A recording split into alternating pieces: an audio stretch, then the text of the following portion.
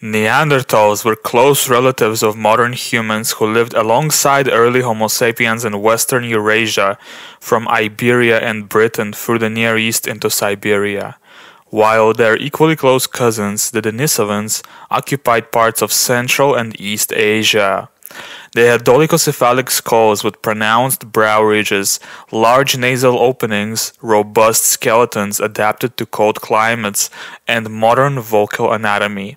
Their hyoid shapes suggest they were capable of complex speech.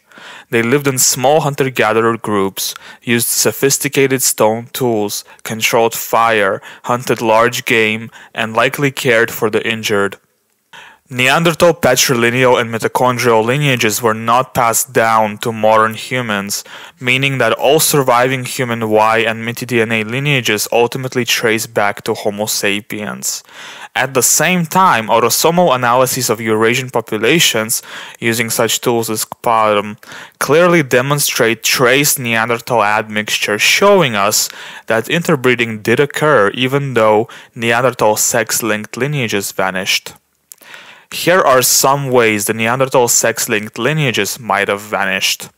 Male Neanderthals had trouble impregnating female Homo sapiens because of 3 sex-linked mutations on the Y chromosome that cause an immune response in pregnant human women, which make miscarriages likely, as alleged by 2 2016 and 2019 studies.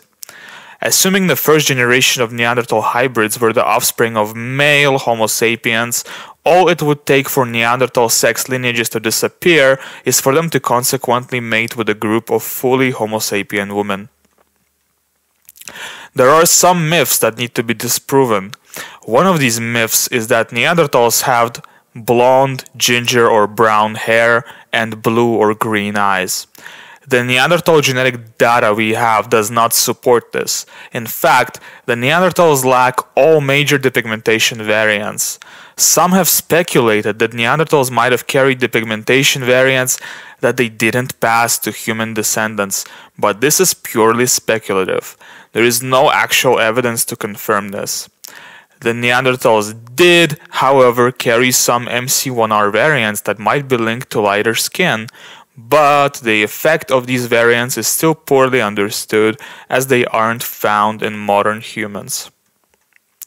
FST analysis show that Neanderthals do not cluster with Europeans or modern Eurasians. Instead, due to deep divergence in different demographic histories, they often appear equidistant from, or in some metrics closer to, sub-Saharan Africans, highlighting that Neanderthals were a distinct archaic population rather than Proto-Europeans.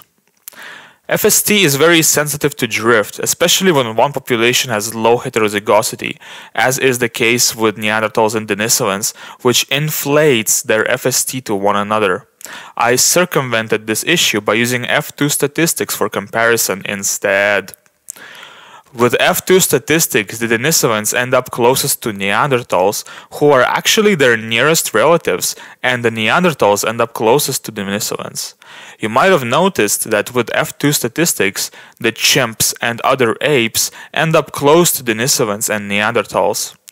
This happens because most ancient DNA datasets are built from SNP panels, such as the 1240K panel, and are chosen because they are polymorphic among modern humans, especially West Eurasians. Sites where modern humans differ from the ancestral state are overrepresented, while sites where archaic hominins or apes differ from each other are underrepresented.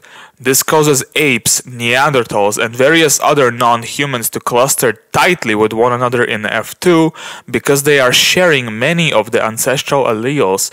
This is also the reason the Neanderthals cluster so close to Africans. Now let's discuss some of the ancestral alleles that the Neanderthals share with apes and to a lesser extent with Africans.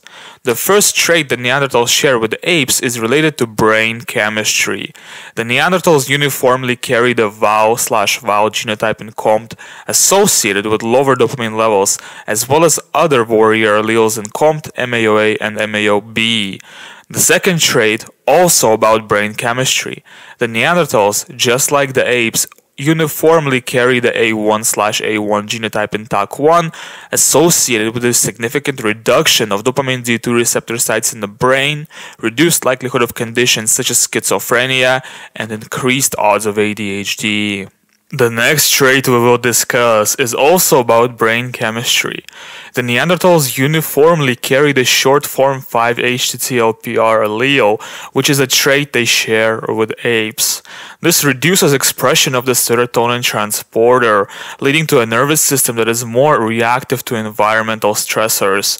In modern humans, this variant is associated with heightened emotional sensitivity and a stronger amygdala activation, especially under adverse conditions, suggesting that Neanderthal brain chemistry may have favored rapid threat detection and behavioral reactivity rather than the stress-resilient profile seen more often in carriers of the long allele. Next trait the Neanderthals share with apes is higher empathy. That's right, the Neanderthals were strongly predisposed to higher levels of empathy based on OXTR genotypes. So were the apes. Another trait is related to Alzheimer's risk.